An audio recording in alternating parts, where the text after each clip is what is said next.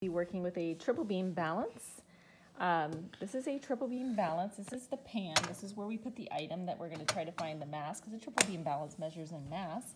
This one happens to measure in grams. So if you look at these three things, there's sometimes some people call them weights, and some people call them runners. I tend to call them runners. So this little runner down here just goes up by 1 gram at a time. These are tenthograms between.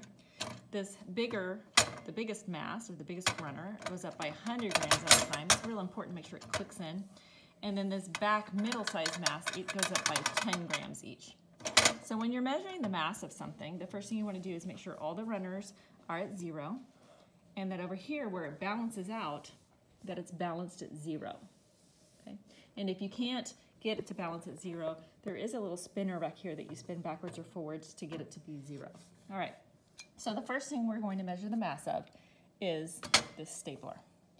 So as you can see, the balance is way off of 0 right now. And my goal is to move these runners until it balances at 0 again. And then that will tell me how many grams this stapler is. Okay.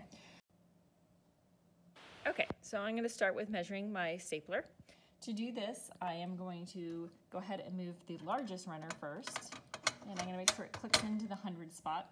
And as you can see, the balance is still way high. So I need to add more mass. Click it into the 200 spot. That's still not enough. So I'm going to move on to 300. Oh, look, it went down. That means 300 is too many grams. It's going to weigh or have less mass than 200, 300. So I'm going to go back to the 200. And now I'm going to start moving the tens grams. So 210, not enough. 220, not enough. 230, 240, 250. Oh, 250 is too much. So I know that it's got to be more than 240, but not 250. So I'm back to 240, and now I'm going to start moving this single one. And look, it's starting to, it looks like that's just a tiny bit too much. I'm going to go backwards just a little. Again, I'm looking for it to balance back out of the 0.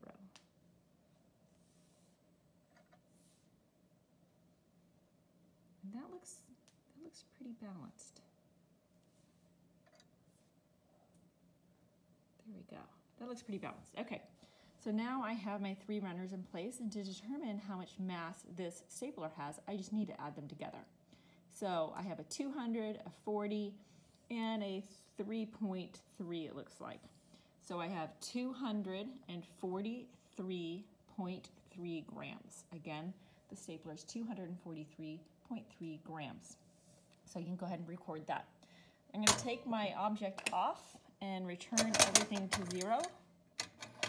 And I'm going to repeat the same process with a half a bottle of ice water. Okay, so I'm going to start with the hundreds. Oh, 300 is too much, so it's going to be 200 and something. Let's see. Got to make sure it clicks in. 240 isn't enough. Ooh, 250. These are going to be very similar in mass. So it's more than 240. See, that's too much because it's too low. Wow, these guys are within like a gram of each other.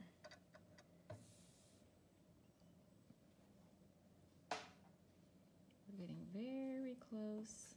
Still might be a little heavy. I moved it back a little bit. Okay, so again, we just have to add up the runners and that will give us the mass. So we have a 200, a 40, and it looks like a 4.8. So 244.8 grams for this guy. So it looks like this guy is just barely has more mass than the stapler. All right, so we removed our object. We're gonna go ahead and move this backward. And we're gonna put our keys, our final object. We have about 7 or 8 keys with a lanyard. And I'm guessing this one isn't even gonna be 100. No, it is not. See, that's too much. So we're gonna go backwards. And I'm going to start with the tens. 40 isn't enough. 50 isn't enough. 60 is not enough. 70, 80, ooh, 90. 90 is too much. We're gonna go back to 80. And then we're gonna start moving the ones until we can get it balanced. That's a little too much, so I'm gonna scoot it back.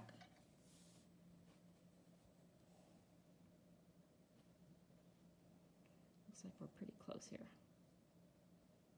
Looks pretty good. So we have 80 and 4 point, you could say 4.1, you probably could just say 4 as well.